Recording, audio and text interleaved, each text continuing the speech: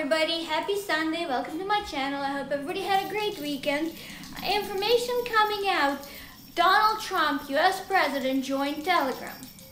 As a lot of people are aware, he's banned from Twitter. His personal account has permanently been suspended with over 80 million followers. He is also restricted with Facebook, Instagram, Snapchat, and a lot of other planning to do the same.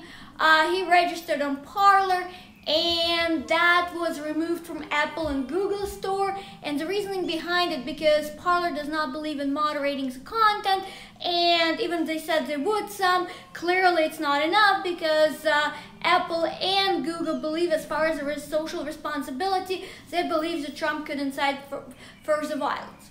But nevertheless, so what is happening with Telegram? Right now, he has over 400,000 followers on Telegram as we speak. And what is an issue with Telegram?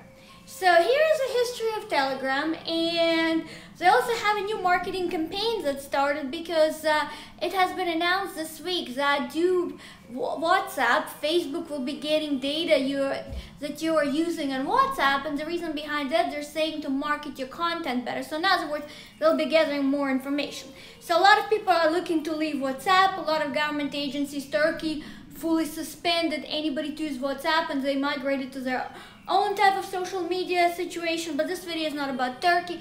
So what is the problem with Telegram and what I think about it, and what is the security concerns, which are quite real. So first and foremost, the creator of Telegram is Pavel Durov. He is a former Russian citizen, and I'll explain that situation and what it is. So originally he was part owner of Kontakte, which is the Russian equivalent to social media platform Facebook, which is the most used around the former Soviet bloc and outside of it by anyone who speaks Russian, Ukrainian, Belarusian, and a lot of other Eastern languages, etc. And this is part of that. And when he sold his shares, there was a conflict involved, but it wasn't disclosed what kind of conflict, and created his own Telegram channel, and it became quite successful. However, there's the issues that are with it. It's not registered in Russia. It's registered in United Arab Emirates, out of all places. The servers are there. And what is the concern with that and Pavel Durov in general? So as far as our servers are concerned, United Arab Emirates have one of the stringent censorship and monitoring of the internet.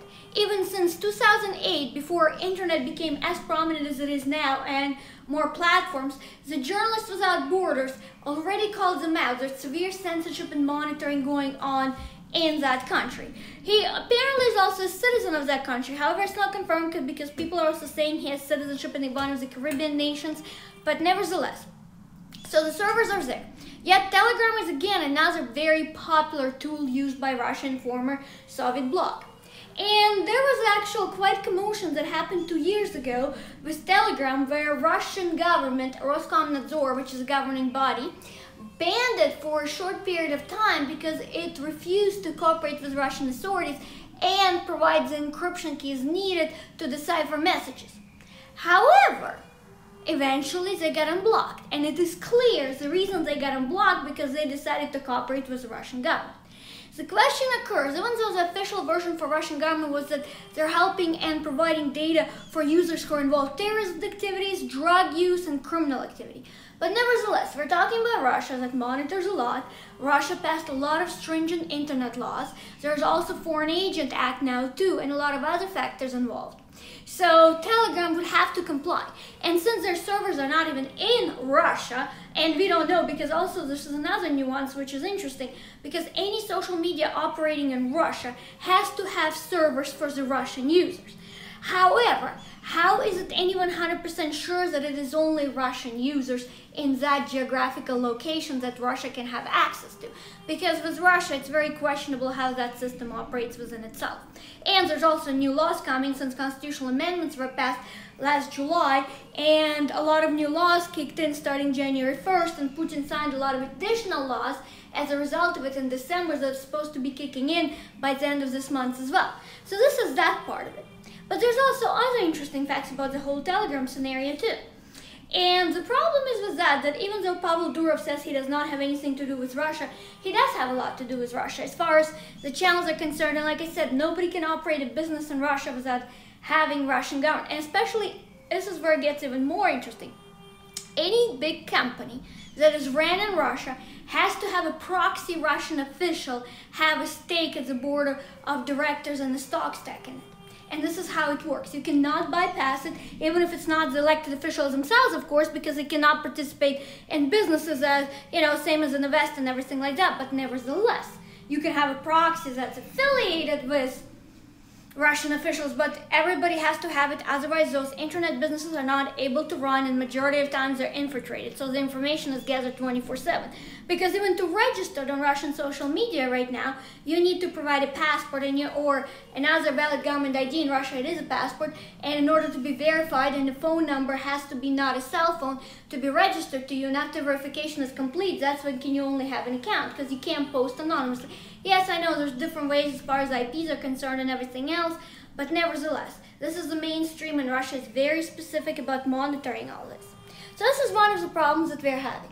Another problem with that, and this is what makes me wonder too, because Donald Trump created that account and has it on Telegram now. He's still an acting president of the United States. He has not been removed from an office. He has not been impeached, anything of that nature. And when you register for social media where servers, let's say we go with Pavel Durov's story 100%, and his servers are in United Arab Emirates, isn't it like a security and safety concern? And also, at the end of the day, as far as in Telegram originally did come from Russia. Yes, Pavel Durov left Russia, but at the same time when he was creating that, he was in Russia.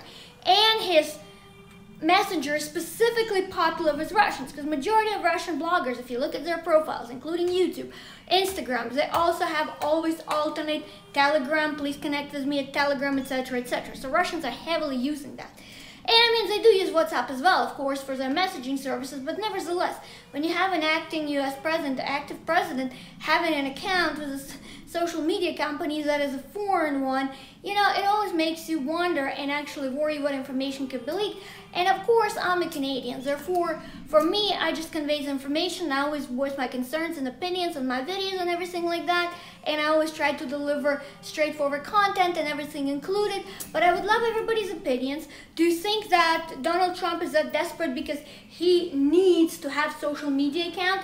It is his thing, and that, like a true classic want to be dictator of any sort, that he needs to relate to the public and organize the masses? Do you think it's just an ego stroke? What do you think it is, and why is he choosing foreign platforms? I mean, even though if he got banned, I don't understand, and I'm not trying to be ageist or anything, but in his 70s, wouldn't you think that, he would want to spend more time with his child who is still a minor and do other things instead of joining platforms that have questionable security? And also, there's also human rights violations in United Arab Emirates as well, and this is not the topic of this video, of course, even though United Arab Emirates is a beautiful country. They did a lot, they evolved a lot over the years. There's a lot of things that people can do there now. It is actually more liberal in considering close neighbor of Saudi Arabia and everything like that. So I'm not saying any negative about United Arab Emirates, but nevertheless, it is also a very popular destination for Russians. But overall, what do you think about this Telegram development? Please click like, please subscribe to my channel. You can read my articles under Kristina Kitova, communalnews.com, and please do. And of course, as I said, please subscribe to my channel. It is pretty new. Thanks again, and have a great week coming up.